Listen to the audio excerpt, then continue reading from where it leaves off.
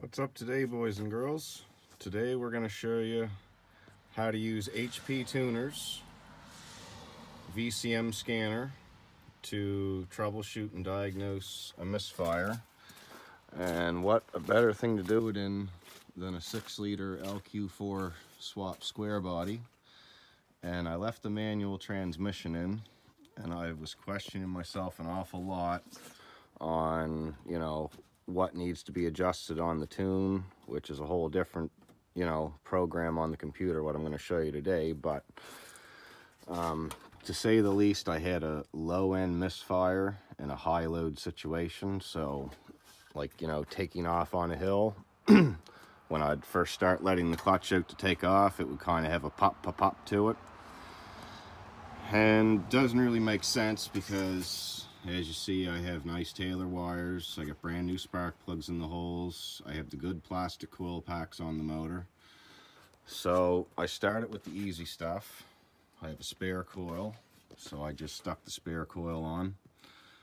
Tried that, but the trouble is I didn't know which cylinder to try. So I was just shooting in the dark.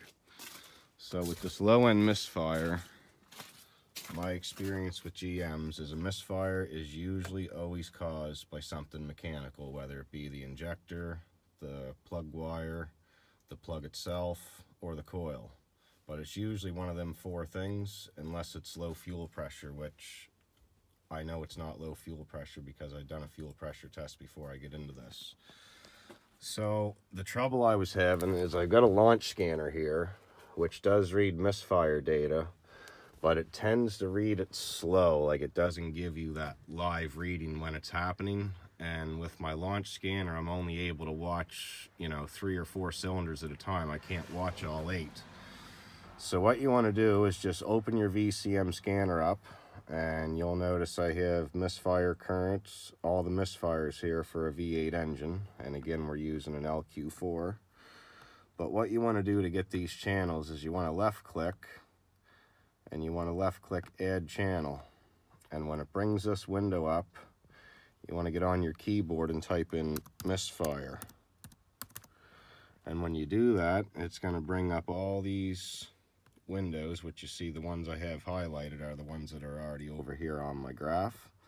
And you have to do this before you start scanning. Make sure you're not scanning when you do this, or it will not let you add the channels.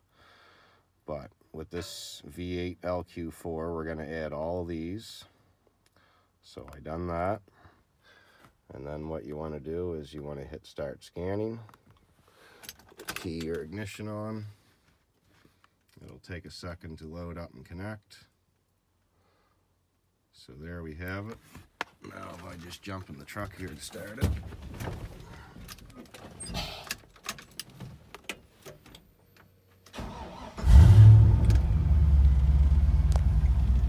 I was getting the dreaded P0300 code, and I do get a little bit of misfire action when I'm off the throttle coasting in gear, but other than that, what my trouble was when I took it for the first test drive is it was picking up a lot of misfires in cylinder 2. So, and you could watch it literally when the second the truck misfired, this system picked it up immediately. So when I was driving down the road, when I was experiencing my misfires, you could actually see it here live instantly right in front of your eyes. And it was pointing me at cylinder 2. So I came back, grabbed my coil pack, stuck it on cylinder 2, took it for another drive. I was still getting lots of misfires on the same cylinder.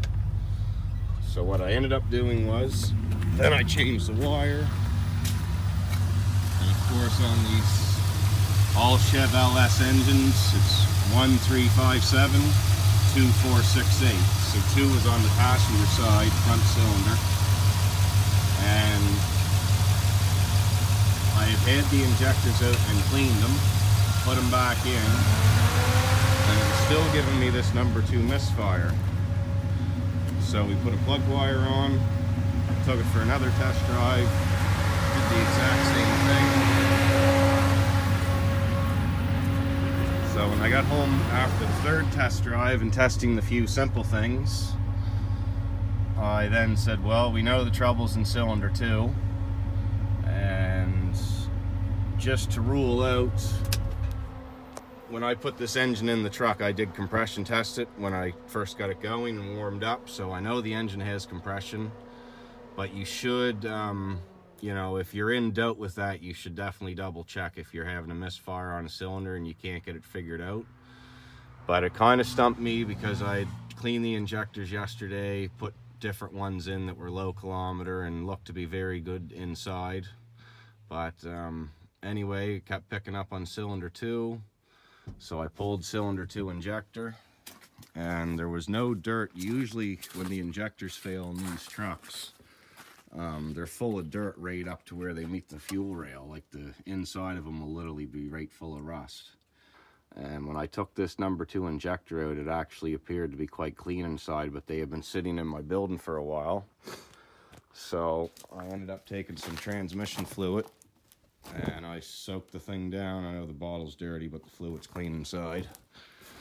But I give it a soak down in ATF, and I filled the injector with ATF, and I moved it from cylinder 2 to cylinder 4, and I put cylinder 4 injector in cylinder 2. And if the injector would have stayed not functioning, it would have moved my misfire back to cylinder 4. But luckily, the ATF was able to clean the dirt or debris, whatever was stuck into it, got it freed up, and now the truck is driving great. And now I realize that there is no issue with the tune. Basically from the auto to the standard transmission, all the tuning is you just switch it to non-electric, because the old standard transmission has no sensors or nothing on it. And like literally the motor runs great now, and I'm very, very happy. Finally got the knots and kinks out of it, and it's working the way it should.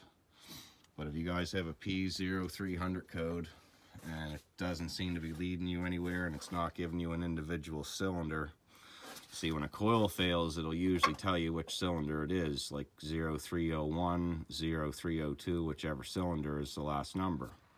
But when you get a 0300 and it's fuel related, it won't actually give you the P code of which cylinder it is.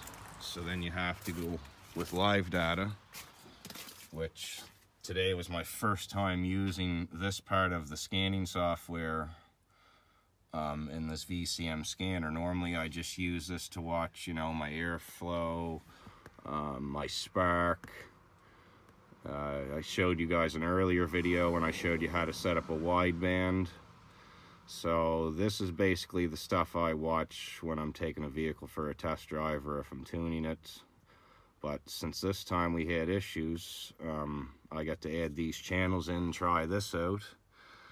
And again, like, this system is just phenomenal how good it is, and all the tests and stuff you're able to run. I did a crank relearn on the truck last night because I thought that might have been my issue, and even with the standard transmission, the crank relearn was simple and easy to do. But anyway, again, I rest my case 99% of the time with these Vortec motors. It's always injectors messed up 99% of the time. You know, if you're one of those guys that you change your plugs and you have good wires, I mean, fire is pretty much ruled out at that point, right? But again, try the easy stuff first.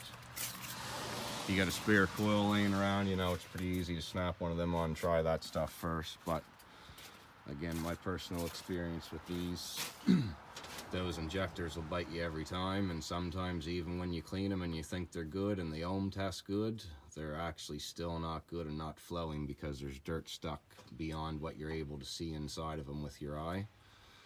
So probably in the near future I'll just break down and put a whole new set of them into it if it continues to give me trouble. But this is the best the truck has worked since I've had it back together 100%.